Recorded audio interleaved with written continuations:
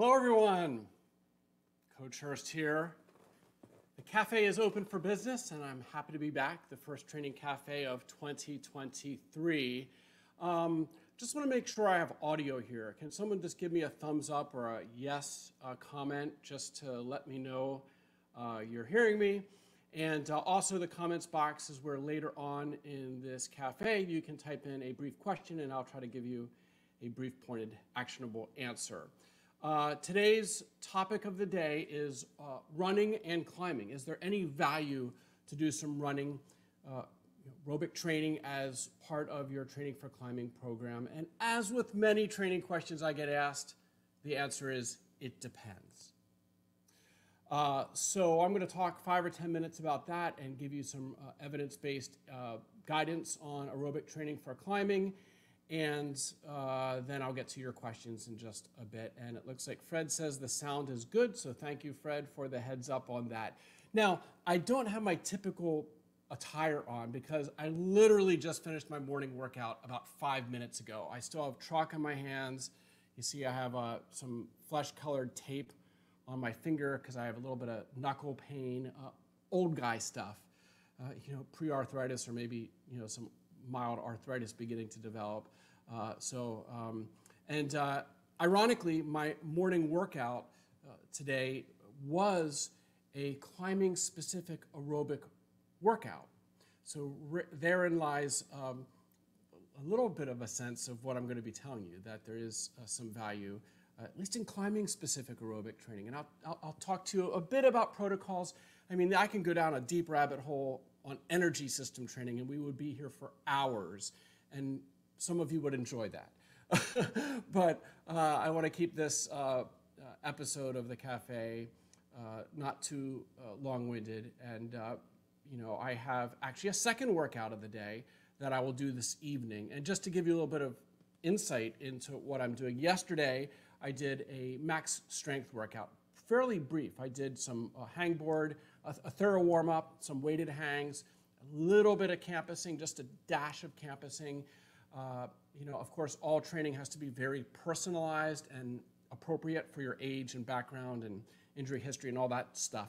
And so that was yesterday morning. I rested the next 24 hours. Then this morning, I just finished up my first workout of the day, which was a climbing-specific aerobic session. And then this evening, I'm going to do a very brief anaerobic, lactic training session, which will be just some 1 minute all-out intervals on the tread wall with 5 minutes of rest in between, and I'll just do about a half a dozen of those. So that'll be very specific to the lactic system. This morning's workout was very specific to the aerobic energy system. And you see I'm still not pumped. The aerobic workouts, if they're done right, shouldn't be overly pumpy. You should get the blood flowing and, certainly fully perfuse the climbing-specific muscles.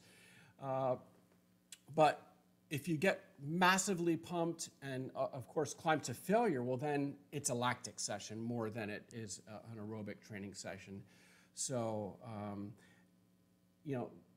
enough with that, I guess. Let's move forward here. And by the way, we didn't do our toast. Usually we I hold up a coffee mug and we sip coffee together as climbers around the world unite here in the Training Cafe.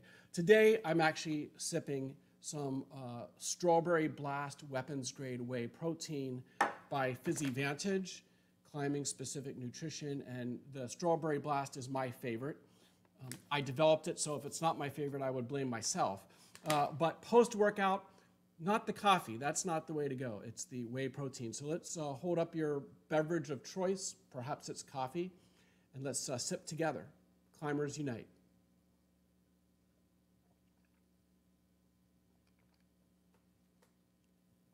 And in case you're wondering, I put a scoop of the weapons grade whey into just a third of a cup of oat milk.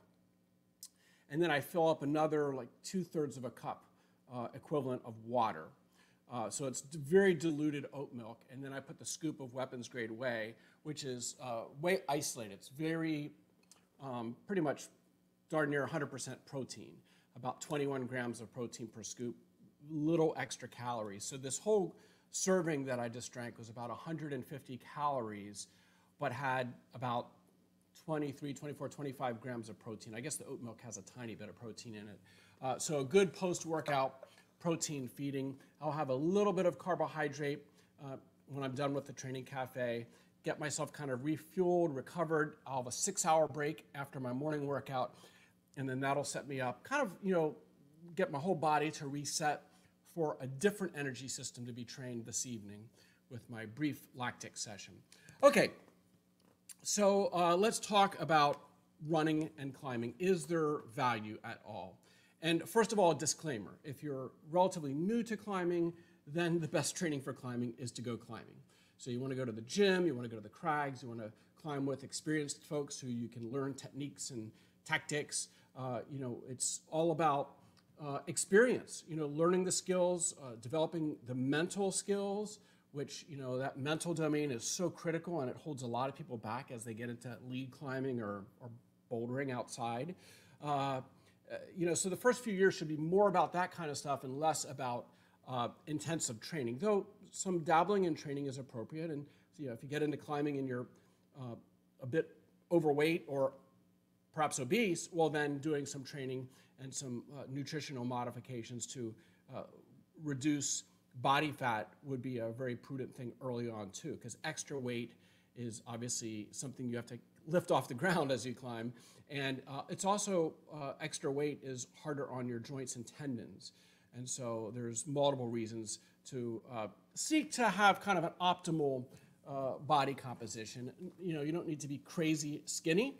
If you're malnourished, that would have many problems as well, but that's a separate topic for another episode. Okay, so there's the disclaimer is, climbing is the most important thing to do. Now, as you become more advanced, you advance in ability, then that does open the door to finding ways to expand and develop your physical capabilities. That would be finger strength, pulling strength, antagonist muscle strength, shoulder strength, very important, for injury resistance and for steep climbing. Core strength, strength through your posterior chain is important. It creates stiffness for us, especially on steeper routes, and body position and stiffness is very critical to conserving energy when you're on steeper climbs. And so, as you become intermediate, advanced, elite, more and more time is spent training. Of course, it needs to be effective training. And that's the challenge many climbers face, is that, what is the best training program for you? Well, it's different than the guy next to you here, and it's different than the guy next to you here. It's got to be personalized and appropriate. It's got to, target your weaknesses that are holding you back, those limiting constraints physiologically. And that's where the guidance of an experienced coach, a veteran coach, can be quite helpful. And, to some degree, gathering information yourself and trying to self-coach, becoming self-aware and being able to self-analyze your climbing and your strengths and weaknesses, and then use all that information and try to tool the best program for you. And, for many climbers, that's a lifelong journey. It has been for me. I'm still involved in constantly kind of retooling my program to be age-appropriate, goal-appropriate. I've been climbing 45 years, and I've been coaching climbing for most of those years, 35, let's say, of those years. And, being involved in the research and learning the science and, doing my own research. And, so I have a lot of experience that I'm happy to share with you through my books, podcasts, and here on the Training Cafe. So when it comes to running per se, it's pretty far down the list on things that I would have if I was laying out a program and kind of a hierarchy of important things for somebody who's ready for some physical training, running would not be number one on the list.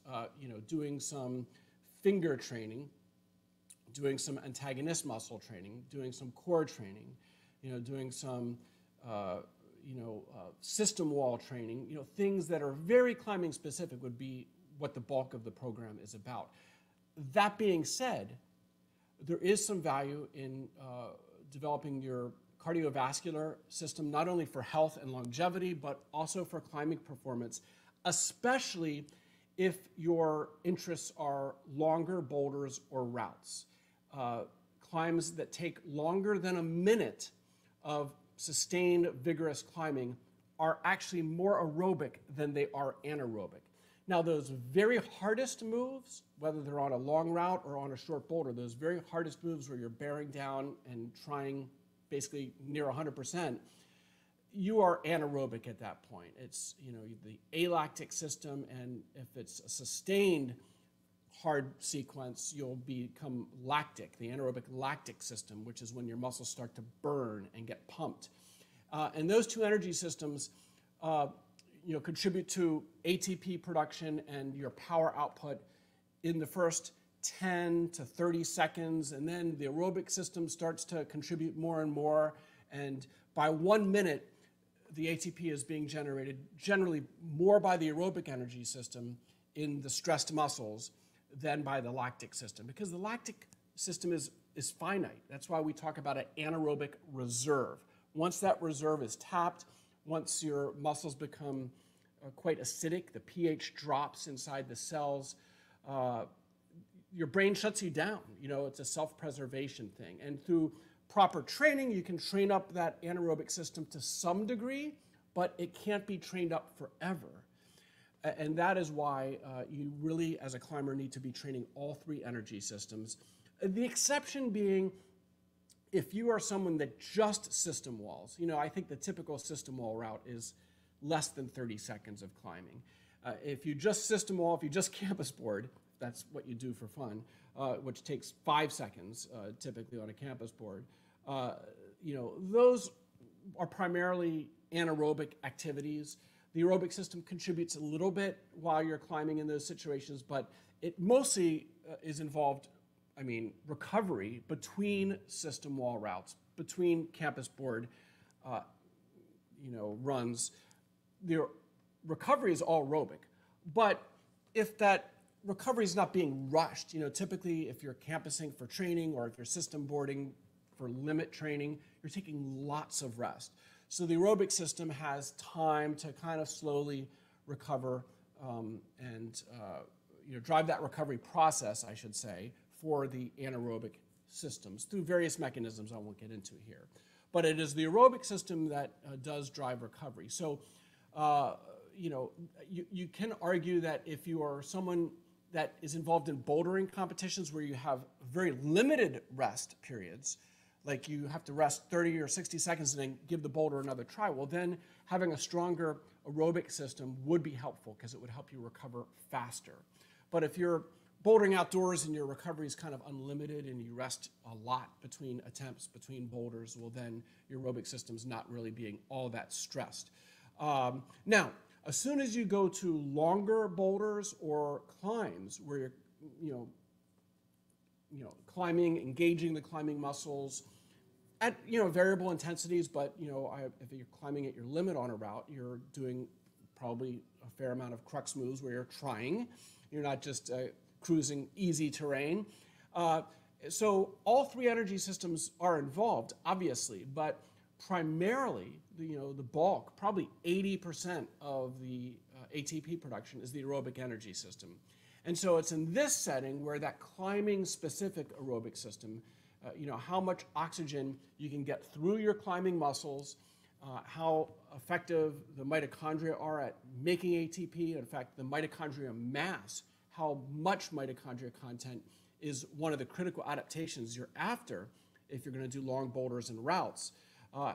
The capillary density in your climbing muscles is very, very important. And those are adaptations that take months and years to develop. And so having some kind of base aerobic training, again, mostly climbing specific aerobic training year-round, I think is important if you're a route climber.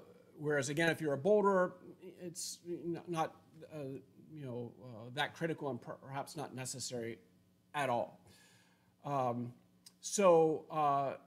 guess the final distinction I want to make is the angle at which you climb. If you mostly climb vertical routes where you're standing on your feet and can rest more readily perhaps, and your strong leg muscles, or you're standing on straight legs, your bones are supporting your weight, then there's lots of time for the other muscles, your core, your shoulders, your climbing muscles to relax and allow blood flow and to drive recovery. And that is markedly different than being on a steep route where more of the weight is on your hands and your fingers than it is on your feet. And so that's where obviously body weight is a bigger factor on steep routes. Speed of climbing is a bigger factor on steep routes. And your climbing specific VO2 is more and more important as you get on harder, steeper, longer routes. And I would posit that the best steep route sport climbers, Andra, Megos, Seb, certainly has been hot, Jakob, those types of people, Segrist, here in America, have, whether they know it or not, a very high climbing specific VO2 max. And VO2 max is something that is generally talked about in the context of runners, or swimmers or bikers, those cyclic leg-driven activities where your big muscles of your body are consuming a lot of oxygen to make ATP to fuel long runs, long bikes, long swimming, long cross-country skiing, but they're all leg-oriented activities. And so the typical VO2 max test, if you went to a university or a research facility and got one, is they would put you on a treadmill, they'd put on a mask, a gas analyzer mask, and they would have you run at increasingly difficult speed to failure over the course of 10 or 20 minutes. There's different protocols. And their computers would then analyze the gases, and how much oxygen you consume, and they would calculate your VO2 max. And the very best, let's say marathoners or swimmers or bike racers have crazy VO2 maxes, upper 70s into the 80s. I'm sure some elite alpine climbers have VO2 maxes, because that's a leg-driven sport at altitude.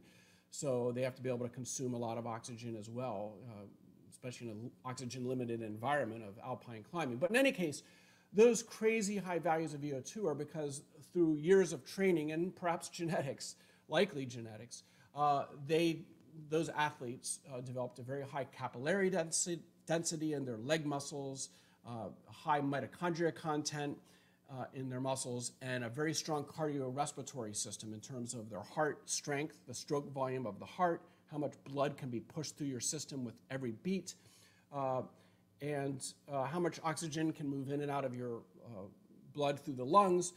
All those factors are trainable long-term that develop this VO2, again, that is generally measured in those leg athlete-type sports. And so plunking a climber onto a treadmill is kind of a stupid thing to do. You could do that test, and you could calculate their VO2 in that test, but it wouldn't be a climbing-specific VO2 because they're not using their climbing muscles. They're using their leg muscles. They're running on a treadmill, just like all the other athletes. And that's been done, and climbers are very ordinary when it comes to that type of VO2 test. They're typically in the 50s. So that test doesn't very well discern one climber from another because it's not climbing specific in any way. But if we did that same test on a treadmill, or a tread wall, I should say, a tread wall that's overhanging, that would simulate hard, elite level climbing where all your muscles of your body are working on those steep routes, right? From your finger flexors to your pulling muscles, your core is constantly working on those steep routes. To some degree, your posterior chain and legs are contributing to propel you and to create stiffness. So all of those muscles combined are going to consume a lot of oxygen. And therein lies the reason that aerobic training is important for climbers, especially if they specialize in the steeper routes that last longer than a minute, and especially the really, think of Adam Andra on silence. He was on the route for 20 minutes. Or Seb on, his massively long routes, probably an hour or more. I don't know what the length of time is, but it's a long time. He's consuming a ton of oxygen through that period. And of course, there's rests on those routes where you're knee barring or doing whatever, where the aerobic energy system is helping cleanse and refill the lactic system. And so the aerobic system is important to generate ATP as you climb, but also to drive recovery when you're at one of those rest positions. And so kind of the bottom line is, from a research perspective, we need to develop, and I don't know of anybody who's done it extensively, but a VO2 test that's climbing specific on a tread wall that could be standardized. And that's very hard to do because, just whether you turn your hips on that steep tread wall or climb neutral on that steep tread wall, it's going to affect the efficacy. Whereas, running on a treadmill is basically running on a treadmill. So as with much of the climbing research out there, it's very tough to clean out all the variables and get meaningful results. I know a colleague of mine, sadly deceased just in the past couple of weeks, Dr. Phil Watts from Northern Michigan University, one of the first climbing researchers. 25 years ago, he began doing climbing research and is really the father of climbing specific research, at least here in North America. He was a mentor of mine, and he did a climbing VO2 test 15 years ago, but it was on a vertical wall. So he kind of found what you would expect is that climbing on a vertical wall where you're standing on your feet was not all that stressful for the aerobic energy system, and he found very ordinary VO2 values. But again, putting it on a steep wall and then standardizing it and collecting the data when a climber is really working hard from finger to toe, I think the data would be very, very different, and we would find that the elite climbers that are climbing those steep 514, 515 routes have a higher climbing specific VO2 than lesser climbers climbing steep routes. So again, in my opinion, training the aerobic energy system is important, though it has to be most effective to aid your climbing. It needs to be climbing specific aerobic training. And just a small amount of generalized aerobic training. And generalized aerobic training is me going out for a run, which I did yesterday. I got out for a 3-mile run, at a zone 2 cardio pace, 8-minute miles, whatever. Doing that 2 or 3 days a week will give me some modest adaptations of the cardiovascular system, the stroke volume of your heart, which I think is a valuable thing for climbers to train to adapt, because if you're at a brief rest, and you can only stay there for 30 seconds, well, the more blood you can push through your body and through your forearms, through your climbing muscles in 30 seconds, the more you will recover. And so the stronger the stroke volume, the more blood each beat of your heart can push through your body, the more recovery you'll get in your forearms. And actually, that is research that was done by Volker Schofel and his colleagues in Germany about a decade ago. He found that climbers that did some generalized aerobic training, like running a few days a week, recovered faster between routes and while on routes. So that's been shown quite nicely in climbing research with higher level climbers. And it's probably, he's a German researcher, a German physician, and I know a lot of the German climbers do their running. They've learned from the researchers in their country. And so if you're a route climber, you probably want to do a little bit of generalized aerobic training, not marathon training or anything crazy like that, but enough to get some of that generalized aerobic system adaptations. And then 2 climbing specific aerobic sessions per week, which should be submaximal, kind of zone 2 climbing, if we can use that terminology, where if you're at a climbing gym, you would get on roped routes that are at least 2 number grades below your limit. I would say that would be kind of a good place to shoot. Like for me, my limit, really is kind of mid 513 for red pointing. So when I'm doing a gym session that is more aerobic oriented, I'm climbing a lot of 510s and 511s, nothing over like 12A. Nothing that I would fall on. And so I would do, try to do a dozen routes, a dozen 60-foot lead routes, steeper routes that make me recruit a lot of climbing muscles. Standing on your feet is not going to be quite, very, very effective, but getting on steeper routes, better holds, and kind of climbing to avoid pumping out. That's your goal if you want to train the aerobic energy system. You don't want to get that sizzling forearm pump. You want to kind of be at most an 8 out of 10 effort, or 7 or 8 out of 10 effort is a good place to be. Another workout that I like to do here at home is I have a Concept 2 rowing machine. Rowing, of course, recruits all your muscles, kind of like climbing. It's not super climbing specific, but it uses a lot of the same muscles. And I have a tread wall. And so what I did for my workout today, right before Training Cafe, was I do intervals where I pull in the rowing machine for 2 minutes at, again, like a 8 out of 10 effort, like a 2:15 pace on the Concept 2 rower. So I do 2 minutes on the rowing machine with my climbing shoes on. And then I go right to my tread wall and climb on big holds. Again, turning my body, pretending I'm on a steeper route at the gym, but I'm on a tread wall, going nowhere. And I'll climb for 2 minutes. And again, the effort, 7 or 8 out of 10. I'm not grabbing any tiny holds. I'm not doing any moves that are, maximal.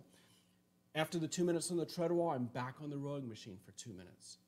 After 2 minutes on the rowing machine, I'm back on the tread wall. And so I go back and forth a total of 6 times. So that's 6 2 minutes on the rowing machine and 6 times 2 minutes on the tread wall. So combined, it's 12 minutes of each, or 24 minutes. And it's all strung together with no rest. And so my heart rate gets to right around that 80% of my maximal heart rate for my age, which again is, I don't really want to be any higher than that, or I would not be zone 2 anymore. But that 24 minutes of steady exercise would be the climber's equivalent of a runner going out for a 24-minute run at a comfortable pace. And that workout, as I described it, where you're not getting anywhere near failure, but you're working consistently and keeping your heart rate elevated for 20 minutes or more, is a very good climbing specific aerobic workout that will provide the adaptations in terms of mitochondria content's a big one to try to improve long term. And I'm mostly a route climber. My goals when I return to Rock in March will be to climb long, steep routes. So I need to all winter long be putting in my time, a couple of sessions a week, that target the climbing specific aerobic energy system. And I do, like I said, a few runs a week. And then on top of that, I do some training for the other energy systems. So that was a much longer description than I had hoped for, but I think it's some killer content. It might be worth listening to twice if this is new information to you. However, if you've listened to my podcasts on the topic of energy system training, which I did a series of 5 a couple of years ago that you can go back and find in the Training for Climbing podcast, I get really deep into the details, the science, the protocols, the actionable items. Here I just kind of glossed over some stuff and tried to give you some detail, at least to help guide you on the training of the aerobic energy system. So, okay, I guess it's a good time to move on. I see a number of questions have been typed in here, and I'm going to try to blow through these in the next 20 minutes or so, and then we'll sign off for today. First up is actually a question relating to this topic. How important do you think VO2 max is for climbing rather than establishing improved cardio through aerobic style climbing training? Okay, so I basically just answered this question in the last 20 minutes of discussion. The VO2 max test, if you went and had it done on a treadmill, would not be very relevant to your climbing ability. Sure, a higher number would mean a stronger cardiovascular system, generally, and perhaps a higher stroke volume and a lower resting heart rate. Those would be all good things, but that's, having a 70 VO2 max in that context isn't going to make you a 515 climber. It's having, maybe a 55 VO2 max that's climbing specific, if we had the treadwell test to gather the data and to standardize it. Okay, on to the next question. Marco says, how would you organize a power endurance session, such as 4x4s on a bouldering wall, in terms of intensity, volume, rest, and progression over the weeks? Okay, great question, and that's the type of workout that I do twice a week. This is an anaerobic lactic type workout, though it does stress the aerobic energy system because it's an interval program, interval protocol, and so the aerobic energy system is certainly not only being used somewhat while you're on the wall, but it's driving the recovery between the intervals. But if you're doing it right, it can be more lactic and really targeted to improving power endurance in that anaerobic lactic reserve. So again, you're asking for some details here in terms of intensity, volume, rest, and progression. Well, the intensity should be high, like 9 out of 10 effort with each repetition on the wall that you're doing a 4x4. If you're not working hard, if you're not getting pumped, it's obviously more aerobic than it is anaerobic. On the other hand, the selection of the boulders that you're doing, it has to be such that they don't have shutdown moves that you fall off of. Because it's hard to do a 4x4 workout if you're falling off after the third or fourth move on your boulders. And so if you have a system wall and you really know what routes you can select and that you can do that would stress you, make you work hard, but not like have a shutdown move or body position or tweaky little finger or something like that. That's not what you're after when you're doing this type of training. That's limit bouldering. When you're doing these 4x4s, you want to kind of pursue failure to some degree of the lactic system. And so the 4x4 protocol would be taking a boulder.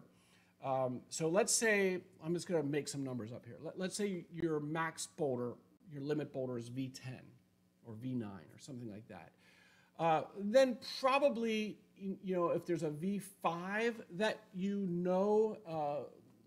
somewhere in that grade range, maybe 6, that you can do that doesn't have a shutdown move or a tweaky hold, one that you could probably climb a few times repeatedly, and it would be hard, but you wouldn't fall off due to failure.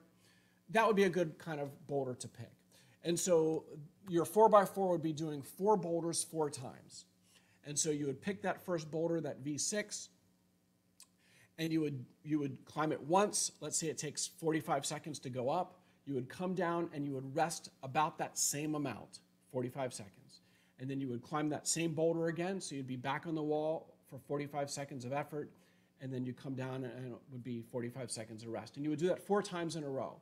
And so, of course, with each repetition, you're accumulating fatigue. The recovery in the 45 seconds on the ground is not complete recovery. And you want to use a stopwatch. You want to be punctual with these things. If you stretch those rests out, then you lose the effectiveness of the protocol. You could, if you had a huge selection of boulders, you could do 4 different boulders of similar grade, one after another, with, again, a rest in between that was kind of the same as your time under tension on the boulder. So if the boulder takes 30 seconds, you rest 30 seconds.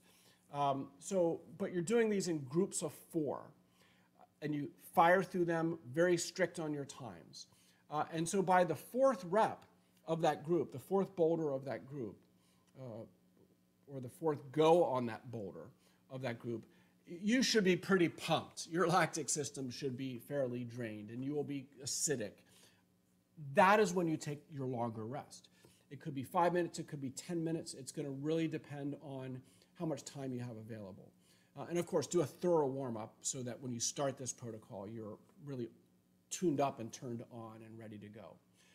After that longer rest of 5 or 10 minutes, you do the next group of 4 boulders. It could be another boulder, repeated 4 times. Maybe it's a V5 that you climb 4 times, following that exact protocol of equal rest to climbing time. And then after that second group of 4, you go another 5 to 10 minutes of rest. If the rest breaks are longer, well, then you can probably pick harder boulders and that elicit a higher intensity.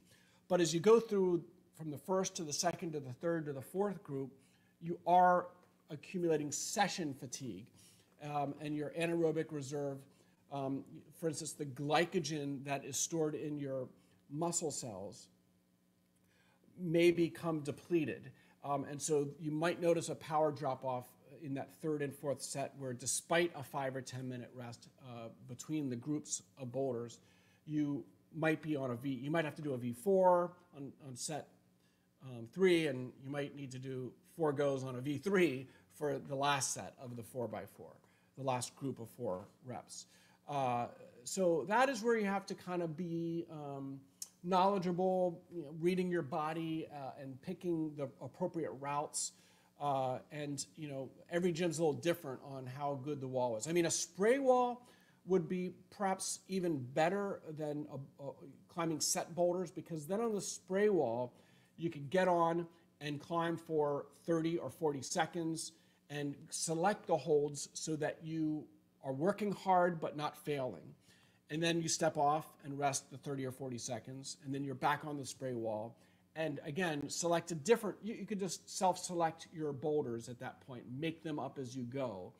Again, avoiding moves that you can't do, that you would maybe fall off on because of a weird body position or a lunge or something. You want to be climbing steadily, hard, near 90% effort. By the end of each boulder, you should feel like you really worked hard. And that will ensure that you have a fairly lactic workout. That's pretty much what I do on my tread wall when I'm doing, like this evening. I'm going to do a longer aerobic, anaerobic lactic session. Instead of 4x4s, I'm going to do 1 minute all out on the tread wall with a 20-pound weight belt on. And then I'm going to rest 4 minutes. And I'll repeat that like 6 times, and it'll be a hell of a workout. That's another lactic protocol that you could use that stresses the lactic system more severely, but with fewer reps and slightly longer duration. So I have a number of different protocols that I put different climbers on depending on what their needs are. And so I'll leave it at that. Hopefully there's enough there for you to cut through, Marco, and employ. Okay, on we go to Michael, the vegan climber. Hey, coach, headed over the pond to Rocky Mountain National Park this summer for a bouldering trip. I'm a V10 climber, wondering what you would plan a training plan for that trip. Well, first of all, you want to be, even though you're going bouldering and you might only be doing 20 or 30 second long boulders, you're likely going to be at 10,000 feet elevation, for a lot of your bouldering up in the park. You're very, very high up. At 10,000 feet, you have something like only 70% of the oxygen you would have at sea level. So let's say you live in Europe, in London, let's say, where you're virtually at sea level.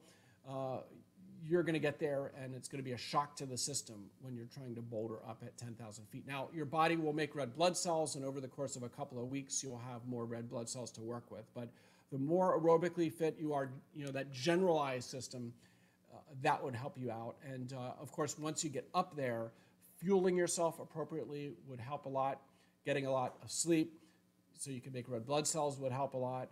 And making every effort count and not taking days that you really destroy yourself up there, really investing your energy wisely. But in terms of training, I mean, if you're just going on a bouldering trip, well, then obviously you want to do, a couple limit boulder sessions per week. I imagine you're doing that in the gym or outside, depending where you live.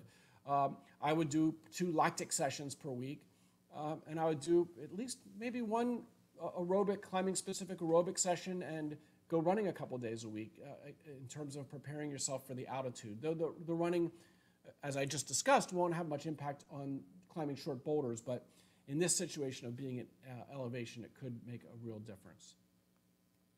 Okay, next question. Sam, I'm planning to climb outdoors this season, so would have time for a mesocycle training. So I won't have time for mesocycle training. I'm planning 2 days strength, 1 day aerobic, with some antagonist training. That's good. I like that, kind of putting those together. And 1 day power endurance at the gym. So this is, a daily undulating periodization program, DUP as I call it in my books and podcasts. And it's pretty much what I do, a DUP where I'm training all the energy systems, trying to not take one energy system to sky-high levels. That's not possible at my age, and for many climbers, if they've been training and climbing a long time, there's only little gains to be had. It's more about keeping all the energy systems up and seeking little tiny gains. And so this type of program isn't too bad. You know, the 2 strength days could get you some strength gains. The 1 power endurance and 1 aerobic session would maintain those energy systems, perhaps. They certainly won't give you any gains. You know, I guess if you're if you've got a 12-week block here to train, maybe the first half of the block, I would maybe consider doing a 3rd strength session a week. And then as you get to the second half of the block, I would probably switch to just 1 or 2 strength days, and then maybe go to 2 or 3 lactic days. You always want to try to train that energy system last, because those adaptations are more short-term, and you can spin them up more quickly before a trip, and then doing just some aerobic system and antagonist training as you can fit in to kind of round it out. So hopefully that helps you out. On to the next question from Fred. Have to get back to work. Oh, okay, so he's going to look at the video when he's done. He says, I recently purchased Training for Climbing, my best-selling book. Thank you. And since everybody recommended it, I'm psyched to read it and help me improve and climb harder. Yeah, I mean, it's an encyclopedia, that book, because it covers all the critical topics to significant depth. I need to do another update in a few years. I've done a new edition of that book basically every 8 years to kind of get the new science in there. And this current edition came out, I believe, in 2017 or something like that.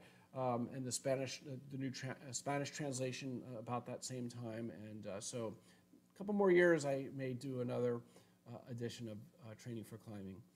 Keep it fresh and on point. Okay, next question. Hi, Coach. Should I use Endurex only for sending days or also for days when I'm training endurance and PE? Yeah, that's a good question. Well, I mean, if the cost of the product is a factor, and it's not an expensive product, you know, a jar is around $40 or 40 euros, and so that gets you, you know, it's a 1-month supply if you used it every day. So it could be a 3-month supply if you just used it on your climbing days.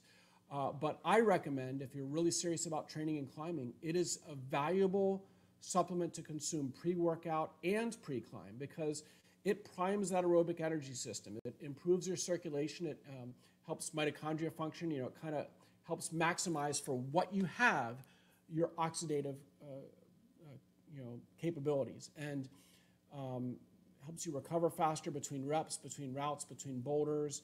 And so myself and most of the pros and a lot of the recreational climbers that use our products do put a scoop and a half into a liter water bottle that they consume during their warm-up at the gym or their first hour at the gym, or they consume that scoop or two in a water bottle during the first half of their climbing day if they're outside for a long day, because the active ingredients, the beetroot extract and the citrulline malate, they give kind of an arc of effect that you know, peaks about 2 hours after you consume it and then hangs on for another couple of hours after that. So you get kind of a 4-hour enhancement of your aerobic energy system that can be quite valuable both in the context of a long training session or a session of outdoor climbing.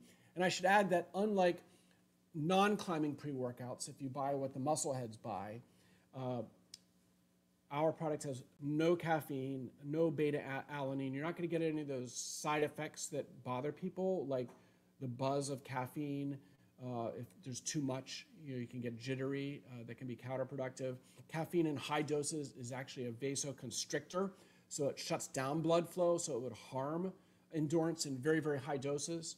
And these beta-alanine, which if you take it every single day, can have an ergogenic effect for climbing in just acute doses. Right when you go to the gym, all it does is make you tingly. It has no performance-enhancing effect, so it's kind of a wasted ingredient that companies put in just so that you feel something. Again, caffeine in smaller doses can be ergogenic. Every climber is different, though, depending on your genetics and how caffeine adapted you are. So I am against putting it into the drinks and using caffeine, either consuming it as coffee because you're used to how you react to that, or in a little 100 milligram tablets or capsules is a way that you can experiment and regulate exactly what you're getting when it comes to caffeine. And just throwing it into a drink in high doses like the C4 pre-workout does, I think it's a bad thing for climbers. Next question, can you comment on the supplemental use of glucosamine and chondroitin for joint and tendon health? Is it a benefit in addition to collagen supplementation? It acts in a different way. I think the research, the latest that I've viewed, and I've used that supplement for the last decade, and I still consume it, a couple tablets a day. I think it's the glucosamine, and some companies make it with MSM in it, and that's my preference. If you can find the glucosamine with MSM, I think those two together are more effective than the glucosamine and chondroitin. They will, if they have any effect for you, it'll be with regard to the joint health and pain, cartilage perhaps becoming a little less painful. People that are arthritic, older athletes, I think it can be beneficial for. When it comes to tendons and ligaments, I don't think there's any benefit whatsoever. That's never been proven. It's a joint supplement. You want to think of it that way, and not as a connective tissue supplement. Collagen, on the other hand, the research is getting more impressive with every passing year. There's been a couple new papers that have come out just in the last 12 months that have shown in really well-designed studies the benefits. One of those studies was looking at the healing of an ACL repair being accelerated with the use of hydrolyzed collagen that's vitamin C enriched, combined with the rehab of the ACL. And there are a number of other studies that show reductions in joint pain and improved collagen synthesis with daily consumption of a high-quality vitamin C enriched collagen product. Of course, supercharged collagen made by my brand, PhysiVantage. It's the only climbing-specific product out there, and it's been on the market for over 4 years now. And most climbers, I would say 95% who try it, rave on the effects of consuming it daily. If you just take it once in a while, it won't have any noticeable impact. But as a daily use, many climbers do discover they're less tweaky feeling. It's certainly helpful in recovering from injury. And just for general joint and tendon pain and health, consuming it daily is helpful. And before my morning workout, I had a scoop and a half into a glass of water with the Endurex. I mixed those two together into a stack, a pre-workout stack, and consume it during my warm-up for my workout. And then it's fully circulating, and I'm benefiting from both supplements during my training for climbing workout. And I do the same thing when I'm heading to the crag. I mix them together, 2 scoops of collagen, a scoop and a half of the Endurex into a 1 or 1.5 liter bottle, and then I consume that the first hour or two that I'm there, and it kind of gets into my system what I need to do my best and hopefully perform my best. Okay, well, I think I've reached the end of the questions here. I see a greetings from France, so thank you, Omar. I really appreciate that. I hope everybody enjoyed this episode, about 48 minutes in running here.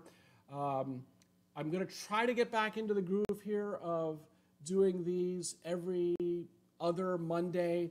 The past few months with the holidays and with my fall travel and climbing, it was tough to do them so regularly, but I'm going to try to get back in the groove. And so spread the word to your friends, your climbing partners about Training Cafe. If they have a question to ask, they can hopefully join us live for an episode sometime soon. And I guess I just want to wrap things up by wishing you a happy new year. I hope you're having some good winter climbing or winter indoor training, as I am right now, and anticipating a great spring season and a great 2023 in climbing and beyond. Well, that does it for this episode of the Training Cafe. Until next time, be safe, be strong, climb on.